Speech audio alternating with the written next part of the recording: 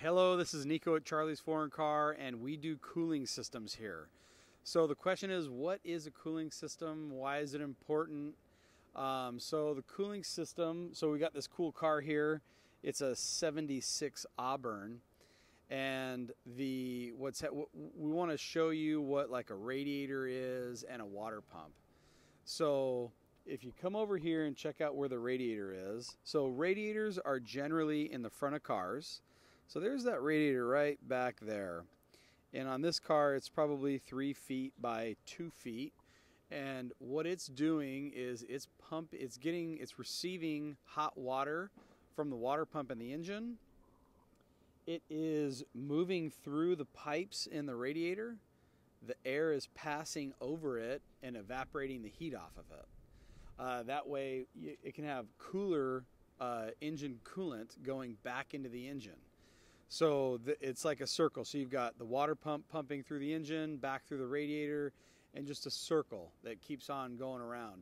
If you have a problem with any of that, that's when engines overheat. You don't want an overheating engine. It can destroy it. So, when do you need to service it? When do you need to look at it?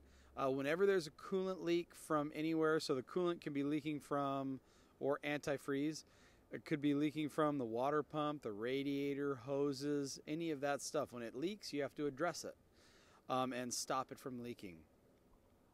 When should you replace the coolant or the antifreeze? Every manufacturer has a different number. Some manufacturers say to do it every 30,000. Some say to do it once every 100,000. Everyone, once every 5 to 10 years generally is where you need to just replace it, keep fresh coolant going through it, and it'll help the seals and everything else, to preventatively not have the water pump leak or any other sort of thing leak. But that is radiators and cooling systems in general. Every car has one. Every water-cooled car has one. And 99.9% of them are always up in the front. That's why cars have grills, so air can move through the grill and cool the radiator off, so you can have cold coolant going back into the engine. And that's radiators and water pumps and cooling systems. So if you have any questions, email me, text me, call me. All right, thank you. Thanks for watching.